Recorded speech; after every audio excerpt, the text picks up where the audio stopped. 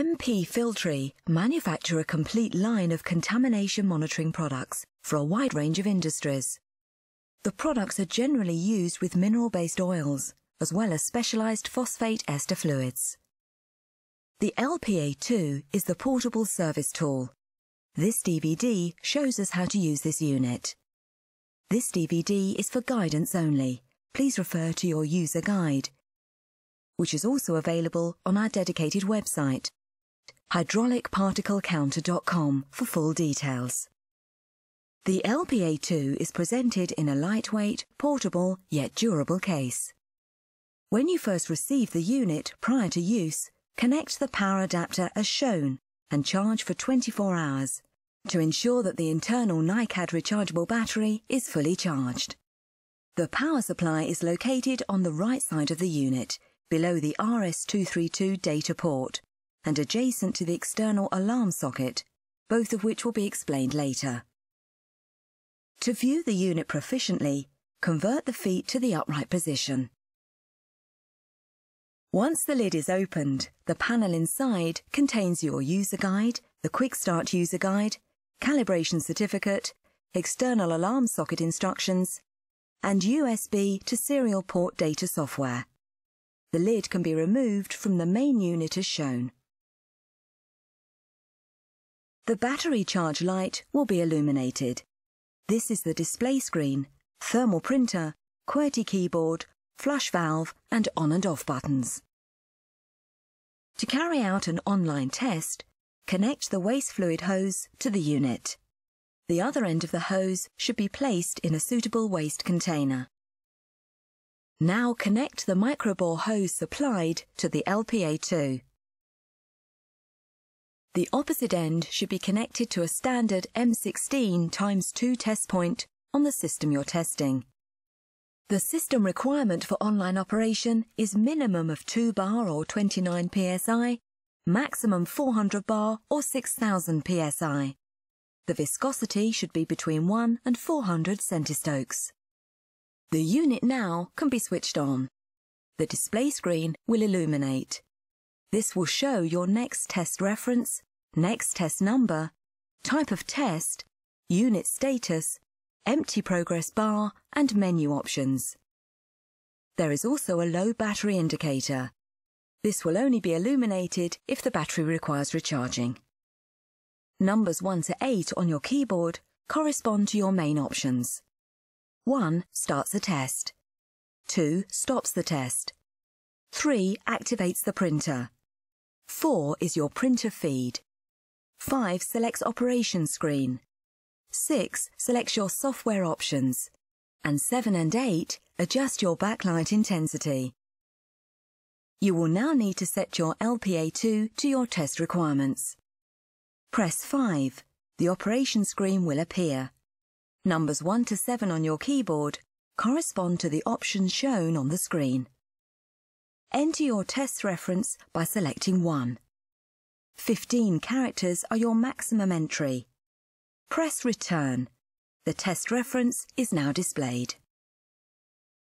By pressing 2, you're able to reset your test number. Press Return. The test number will now be displayed. If the test number is not adjusted, the LPA2 will automatically increase by 1 after each test. To adjust the time and date, select 3. Use options 1 to 6 to adjust accordingly and press Return. To exit menu 3, press 0. You're able to adjust your result presentation options on the printout and internal memory by pressing 4. Use options 1 to 6 to adjust accordingly. Option 1 in this menu changes your various cleanliness standards. Continue to repeat. Press 1 for either ISO 4406, NAS 1638 or AS 4059. By pressing 2 to 5 options allows you to select or deselect certain requirements. There are several languages available. This can be determined by selecting your appropriate language shown on option 6. This option will only be activated when the machine has been switched off and on. To exit menu 4, press 0. Back on the main menu, selecting 5 gives you your type of test option.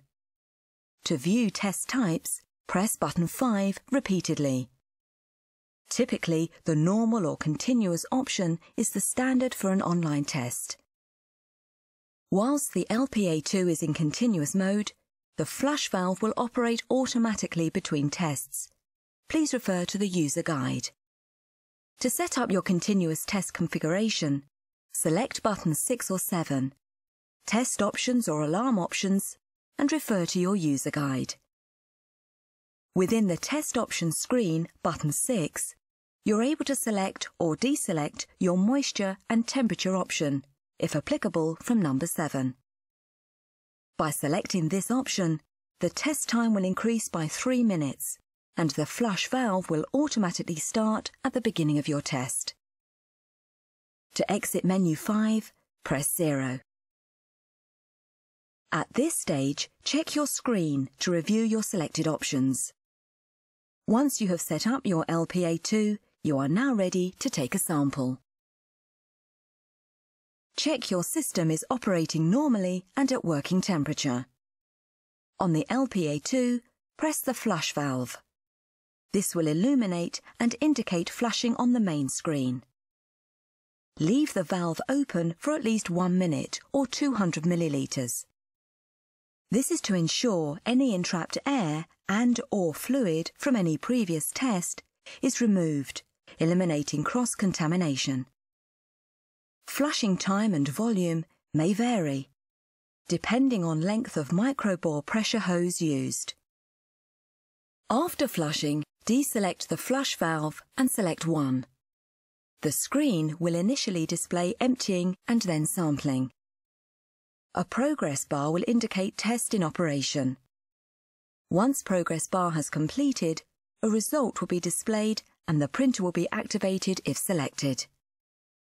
For your results interpretation, refer to your user guide or our website, hydraulicparticlecounter.com. The emptying cycle will begin. The test is now complete, and once the emptying cycle has finished, the screen will show idle. The unit is now ready to make another test. Once your test has been completed, disconnect the fluid sampling hose from the system before disconnecting from the LPA2. This will isolate the fluid supply. Then disconnect all other connections. Please ensure all your hoses and connectors are suitably stowed. To switch the unit off and conserve your battery, select the orange 0 button. Use our bottle sampling options should online testing be unavailable. There's a set procedure for taking oil samples from systems. Refer to ISO standard 3372 for full details. The recommended test for this option is the triple bottle sampling option shown in the Setup menu under Test Type button 5. For consistent results, we would recommend that prior to bottle sampling, both the bottle sampler and the LPA2 should be flushed with an appropriate cleaning fluid. Please refer to your user guide. Connect the power supply to the bottle sampler. The sampler unit uses the short microbore hose provided within the bottle sampler kit. The hose should be connected to the LPA2 and the pressure cap of the bottle sampler. Connect the waste hose on the LPA2 as previously shown. Remove the pressure cap, placing into a suitable container to protect the cap from contaminant. The oil sample should be vigorously shaken for at least 30 seconds prior to test. Put the sample bottle into the sampler and secure the vacuum cap. Select On and then select Vacuum. This is the deaeration process. Viscosity and temperature can affect the time taken to deaerate the fluid. Whilst the deaeration is in progress, fit a new disposable tube into the pressure cap. Once this process is complete, switch the bottle sampler off and select sample position. Remove the vacuum cap and fit the pressure cap complete with the tube. Turn the unit on and allow 10 seconds for pressure to stabilise. A minimum of 50 millilitres of oil is required after flushing. Select Flush Valve on the LPA2. Depending on viscosity, flush times may vary, though a typical flush time is 20 seconds. You're now ready to start your test as previously shown. Do not switch off the bottle sampler until the test and emptying cycle is complete. The LPA2 has CD software called LPA2 and appropriate leads provided. Please read your guide for installation and user information. This software allows you to monitor your information in depth and trend analysis. For downloading and retrieving data from the LPA2, press button 6 on your keyboard. A menu selection will appear. 1 refers to transferring information from the LPA2 memory to your computer using the leads supplied connected to the RS-232 connection. 2 on your menu will clear the log. It's important to save your data prior to clearing your log. By pressing button 3, you will clear your last test taken. If you press button 4, you will be able to recall any information from the internal memory. This is up to 600 tests. Press 5 to print your selected log. Press 0 to return to your main menu. This concludes your user information. For further details, please contact our technical sales department or refer to your user guide supplied with your LPA2. The LPA2 is just one product in the CMP product line. MP Filtri also manufacture a complete line of hydraulic filtration, accessory and mechanical components.